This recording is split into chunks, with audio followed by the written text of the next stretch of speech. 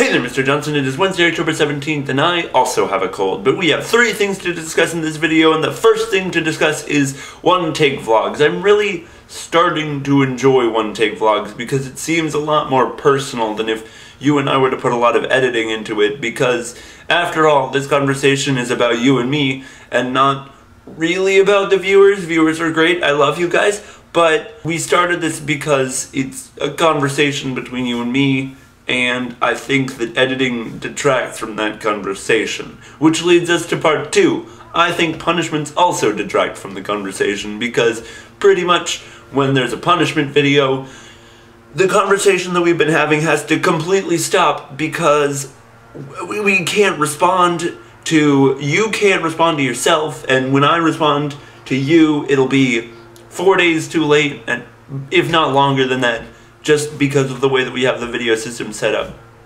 But I do agree with some of the viewers and that there has to be some kind of punishment.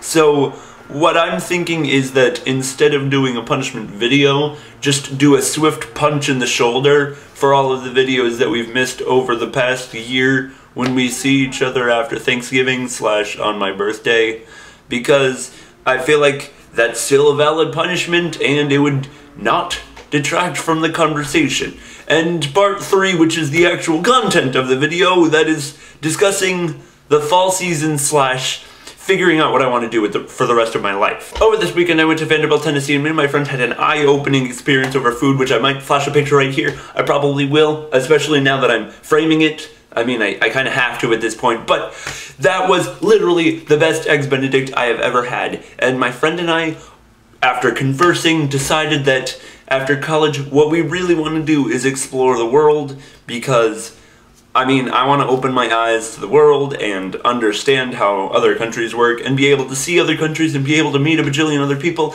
and the vehicle by which we're going to do that is probably bartending, because bartending, you get to meet new people every night, you get to give them alcohol, which makes them happy, and you get to find out about their life experiences, which just seems really interesting to me. Wait, I forgot to tie this back into fall. Okay, fall because it was fall in Nashville, which is not fall in Florida. I mean, it kind of is in that I'm allowed to wear long pants, because I can never wear long pants in Florida, which is a great thing about fall, is that long pants and a t-shirt instead of shorts and a t-shirt. Thanks, Florida fall. And in Nashville, we got to wear long pants and a sweatshirt, which brings me back to Nashville and how I figured out what I'm going to do for the rest of my life. There you go. There's my train of thought. It's a very difficult train of thought to follow, as it often is. Sometimes there's like 5 degrees of separation, and I expect people to pick up on it. So for at least 2 years out of college, I'm going to be a bartender in other countries with my friend, and we're going to be roommates or something. We haven't really thought this plan out that much, but I mean, it's going to happen, because after, you know, how many years, 12, 18, some odd number of years of education, it's nice to be able to take a 2-year break. Now, I feel kind of hypocritical for making this not a one-take vlog, but I'm very bad at talking, and I had to talk about a lot in this video, so I may have to splice a little bit, but I think there were only like 4 cuts, which is pretty impressive for me, considering that there are usually approximately 1,000. And with that, Steve, I will see you Friday.